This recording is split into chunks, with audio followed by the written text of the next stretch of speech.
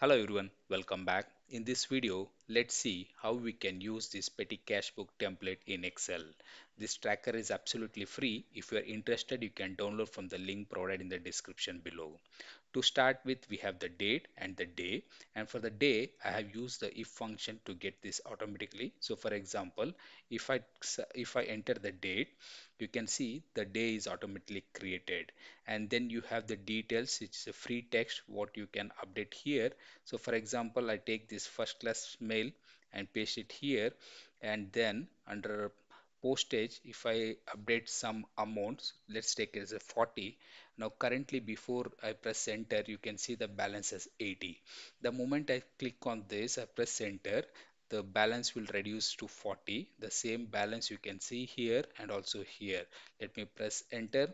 Now you can see it has become 40, and here is 40 and here 40. It means like each line when you update the tracker, the remaining balance will be reflected here.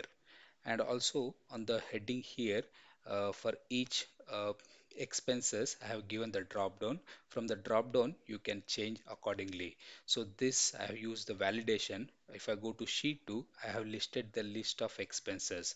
So here you can change accordingly. For example, instead of fuel, I make it as ABC, AC, press enter. And if I go to petty cash book, if I go to drop down, I can see as an AC. So it means like you can modify the expenses according to your it convenient and select as an header. So then you have the month end here. Here again I use the data validation. Here you can see the month and the month and the date. Again it is coming from the sheet 2. I have updated the month and date here. Then you have the cashier where you can update the cashier name, and here is the current balance. So in the next video, I will show you in detail how exactly the entire template can be created from the scratch. Thank you.